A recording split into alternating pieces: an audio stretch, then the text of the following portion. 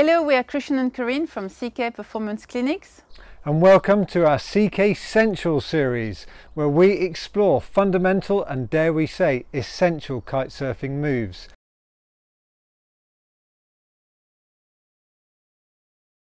To kick off proceedings, we're going to take an in-depth look at changing direction with a transition turn. They come in many shapes and sizes. In this video, we'll concentrate on the infamous transition slide turn. The clue is in the name, it's all about the slide. Unquestionably the first transition on your radar, which will not only prove very useful, but also open the door to a world of possibilities and combinations. What can be so tough about casually turning around without dipping your derriere in the drink? Well, in practice quite a lot. There are so many variables, and let's be honest, multitasking is a challenge. As such, we're going to give you a step-by-step method where you can concentrate on each step separately. Once you feel comfortable, you can combine them into one flowing movement. Probably the first thought in your mind when contemplating changing direction is the need to turn the kite. In the kite last method, you guessed it, you move the kite last. The aim is to make sure that everything is in position, board and yourself, before turning the kite. First thing first, you need time to turn, so don't leave it until the last minute. The idea is not to rush. And you need space.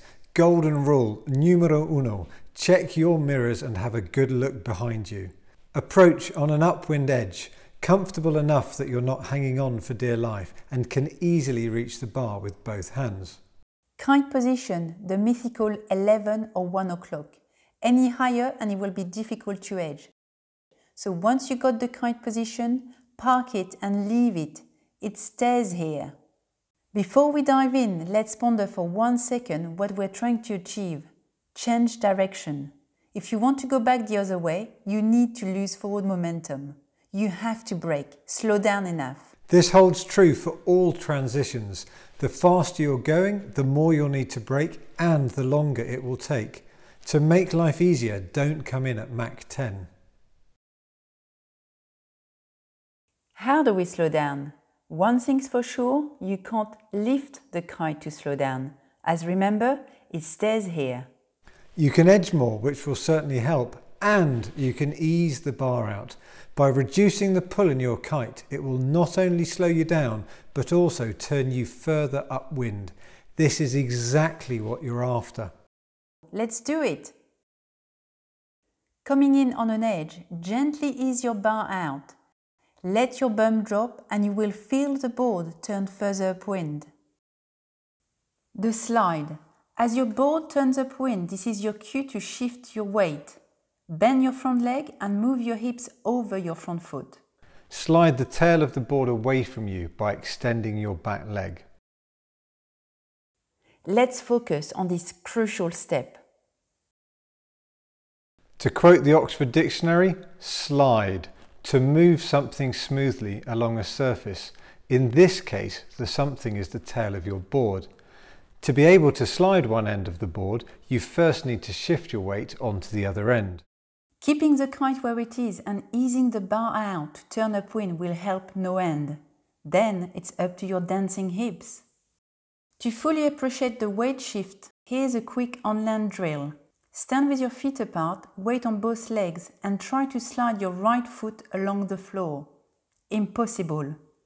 Now shift your weight onto your left foot by moving your hips and bending your left leg. Wow, you can slide. To be more realistic, push through your heel. Now you can take your hip skills onto the water. You should practice this again and again.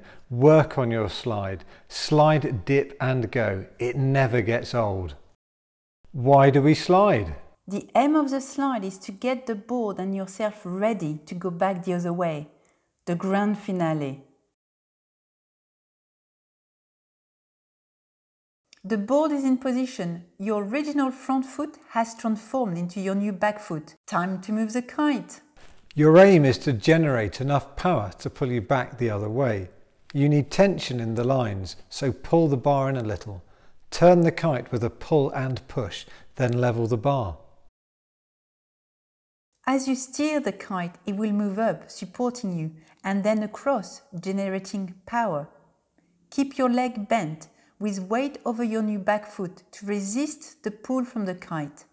Turn your head and follow the kite out of the transition until you're back on an edge. The beauty of moving your kite from around 11 or 1 is that it will generate sufficient power as it flies across the window and therefore end up high enough to give you choices. Take it up or down for extra boost to get you riding upwind again. It's all about control. How hard you steer the kite will depend on how much power you have. The more power you have, the gentler you can be. The harder you steer the kite, the more you'll have to level the bar to direct your kite across the window. If there's too much pull, you can ease the bar out. Keep your weight back and on your heels. You are in a strong position to control the pull and get back on an edge. Once you get more comfortable with each step of the slide turn, you can work towards moving the kite earlier. The kite is always last, but you can move it as soon as you initiate the slide to get your transition even smoother. Feel free to give us a like, subscribe, and if you know anyone this video could help, please share it. See you next time. Enjoy!